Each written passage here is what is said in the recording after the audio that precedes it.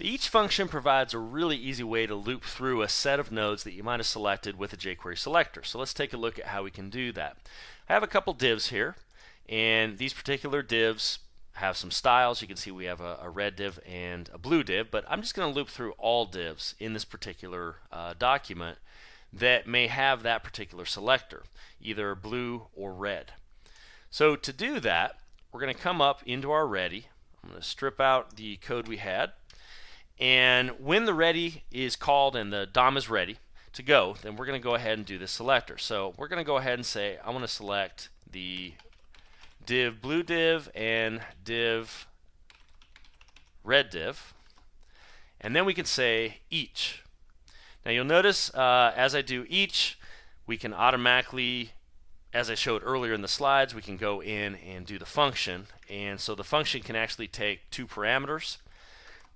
We can pass the index, and we can pass the element that you might be wanting to grab. Now, I mentioned earlier that I just prefer to use the this keyword, but you can do whatever you want there. So let's go ahead and end this. All right, now from here, we might want to go in and just pop up some information about that particular item. Now, what I'm going to do, though, instead of showing an alert, let's go ahead and add an ID here called output div. And that's just going to have nothing inside of it. But what I'm going to do is go in and update output div with the text inside of these two divs that we're going to select. So if we go down to those, you'll see that we just have blue div and we have red div. So not a whole lot going on there. But I want to show that when we update the HTML of this, there's different ways to do this. So first thing I'm going to do is I could come in the loop and say, let's go find the ID selector called output div. Now that would work, and that would work great, except keep in mind it's going to do that every single time that we loop through. May not be what we want, of course, and it's definitely not performant. So it would be better to cache this outside of the loop, and that's just one of those things when you get into jQuery. You need to be careful of that, because you might be in a loop and you try to do some different types of selectors, and if for instance you did a selector like this, just div for some reason inside of a loop, it's going to scan the entire document object model every single time you go through that loop. Obviously not a good thing. So what you can do instead is we can cache that up top. Highly recommended that you do that. So what we'll do here is I'm just going to grab the text and we'll update the HTML. Now, there's another tip you can do with this as well. And so I'm going to go ahead and do it one way, and then I'll wrap up by showing a different way. So let's go do output.html.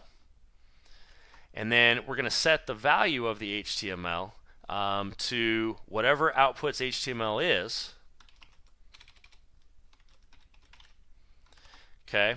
We want to grab what the current value is, plus, let's go ahead and add in a BR, plus we want to grab index, plus, and then we'll grab the this to grab the value that we're currently iterating through. So we'll say this, and then we'll do text. That'll just grab the text value of this particular item. So we're going to grab whatever HTML had for the output, whatever the current value is, which the first time through will be nothing, of course. Then we're going to append a BR. Then we're going to add the index, and then we'll add the actual text. And just to make it a little bit more readable, let's go ahead and add in one item there. So to review, we're going to go in with a selector. We're going to select all blue divs and all red divs. And of course, these are the CSS selector, but we're going to be specific. We're then going to do an each on the set that's returned. Now that should only return these two items that you see right there. We should get that div and we should get that div. Once those divs are returned, we're going to loop through each one. That's going to pass us the index of each one. We're then going to write to an output div, but we're going to cache it. We're going to grab it first before we do the loop. Update its HTML, but we don't want to lose what's already in there, so we're going to grab the current HTML, do a BR, and then write out the index and the text. So barring any typos there, let's go ahead and run this. And you'll see it did work. We get 0 blue div and 1 red div. So not real impressive output, but it did work properly. Now, that's still a little bit messy, and we're actually having to update the DOM of the HTML, which is ultimately in the DOM of the output, every time. This is also not good for performance in general. What would generally be better is we might want to just say HTML, create an HTML variable here, and we can come in and say HTML, we could just do plus equals a BR, the index, and then this dot text. We'll get rid of that last bracket there, or parenthesis. Okay, then when we're done, we can actually grab the output. Now we don't need it until the end here. So we're going to come and now we'll say output.html is, and then we'll give it our HTML. Now this is going to be even better than the previous one, because the previous one, although we had cached the output div, and we weren't grabbing that selector every single time through the loop, that was good.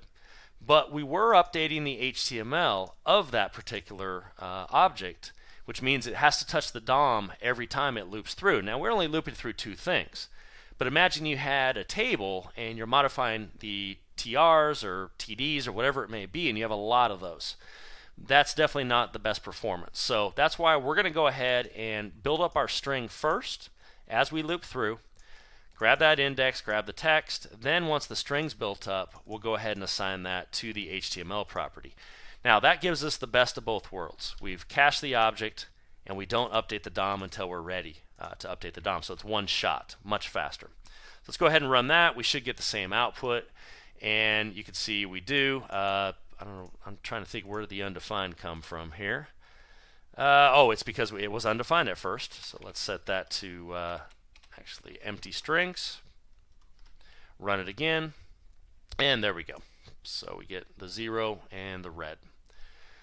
All right, so that provides an excellent way to easily iterate through nodes. I also showed in the slides you certainly could pass the element that's being looped through here, but then you'd still have to wrap it. This ultimately will give us the same exact result. You can see there, but I don't know, my take on it is, why put extra text there and there, have to match it when you could just do this. So 99% of the people you see out there doing this, including myself, we'll just go ahead and do it this way.